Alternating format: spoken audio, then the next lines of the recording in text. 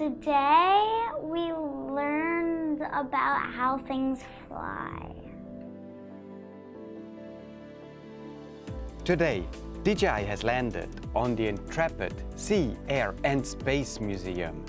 The Intrepid is hosting one of the very first drone exhibits called Drones: Is the Sky the Limit? This DJI-sponsored exhibit really showcases the history of unmanned aerial vehicles and also displays what this technology has already provided in many different areas such as agriculture, public safety, and arts. We will also be meeting with young students and inner city kids. Together, we will explore the physics of flight.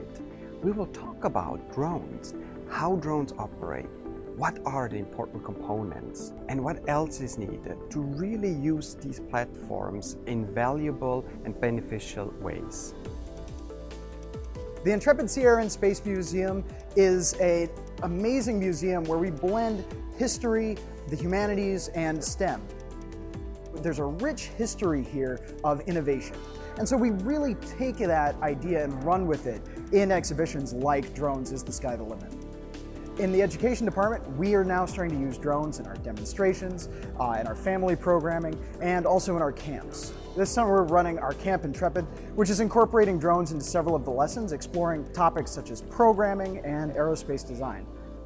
The fantastic thing about using drones in the classroom is that kids already know about them. They're interested in them, they've heard of them, maybe they even own them. So the ability to give them something that they can immediately relate to is really fantastic.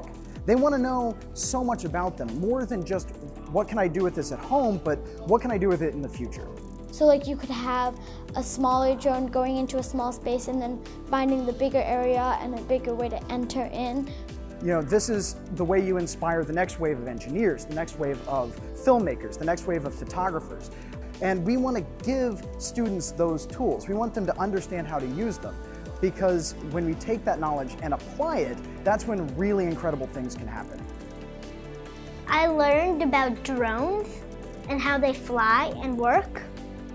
I think I liked the small one because if I had the small one, I would just stuff it in a very small place and it wouldn't be too big to fit in my room.